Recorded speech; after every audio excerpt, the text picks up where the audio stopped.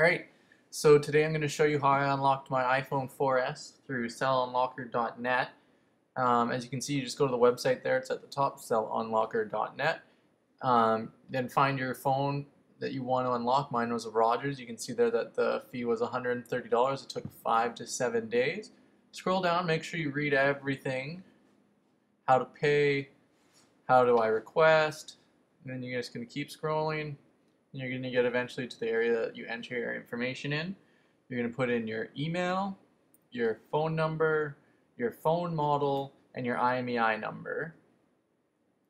And to get the IMEI, you're going to have to enter this code right there. That's *#06#. And here's a video just showing you how to do it. Go into your phone, hit the numbers, boom, and there's your IMEI number, and that's the number you're going to want to use. So after that, I waited 5 to 7 days and I got confirmation that it was complete. So here I am. I plugged my iPhone into iTunes. As you can see, it's loading on the side. Opened. Okay. iPhone.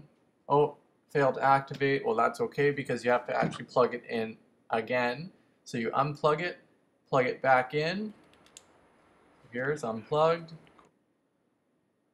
And it's going to be plugged in right away. Once that comes up, you got to wait about 10 seconds. There it is, plugged in again. iPhone, congratulations, your iPhone has been unlocked. So it's been unlocked, and now here you go, just to give you an example that it is working on Virgin Mobile. So there it is.